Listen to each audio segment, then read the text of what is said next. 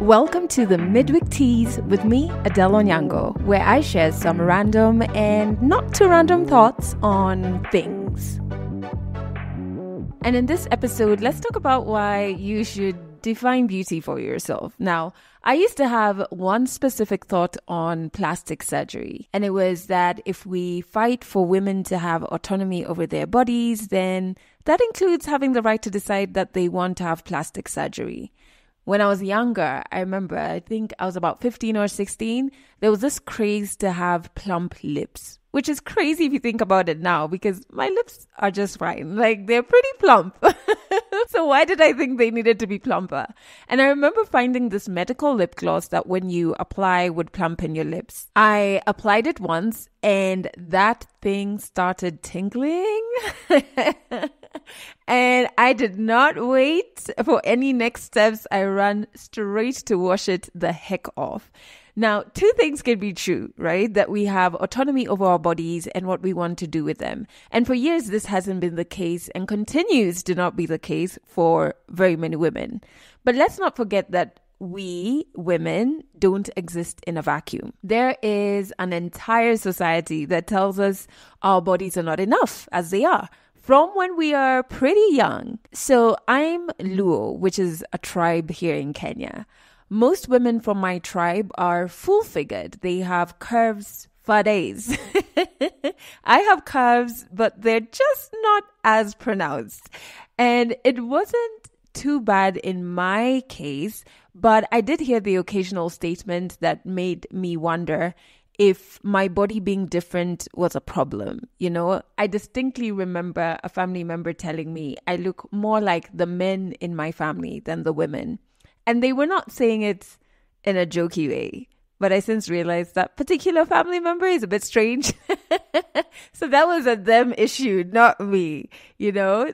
Then there is the beauty definitions and standards that are pushed at women consistently. Your skin has got to be light. Why? Your derriere has got to be big.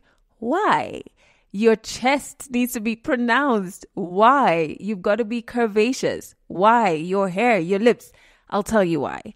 This is a projected beauty definition that is crafted from this male gaze or what is assumed that men want, which brings me back to my autonomy point. So how much autonomy do you have over your body if the decision to alter it is influenced by what society defines as beautiful as per the male gaze? And let's not forget good old colonialism that taught us attributes that are very African aren't beautiful. So if we start diving into nose jobs and things like that. But that one, I feel like requires a whole other episode on its own. I've really been thinking about this because it's no coincidence that the most popular surgeries are in line with what society has decided is beautiful when it comes to women. The flat tummies, the big bums, the big breasts, you know what I mean? It's very important to interrogate each and every thought that walks across your mind.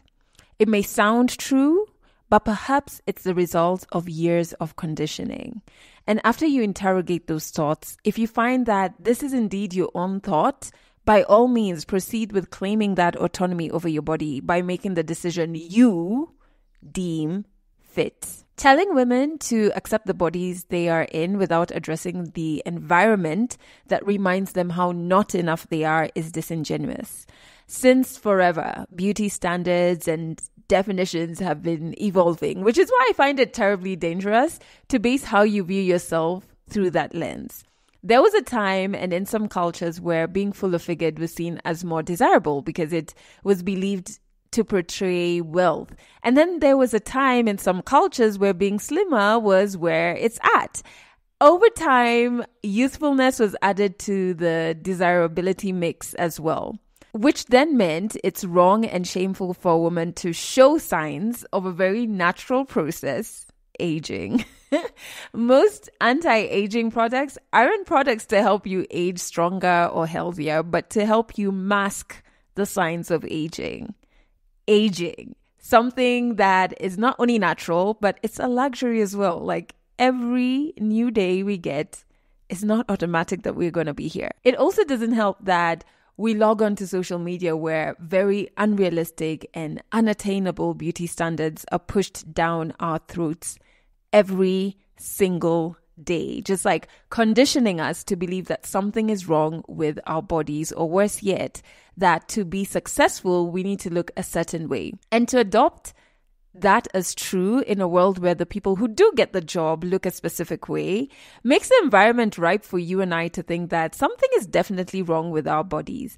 I remember an interview a few years ago of a celebrity here in Kenya saying the reason that she decided to bleach her skin was so she could get more jobs and book more gigs. And guess what? The lighter she got, the more gigs she was booking. Yeah. I've recently come to a deep appreciation of my body. I fully understand that it's fighting for me all the time.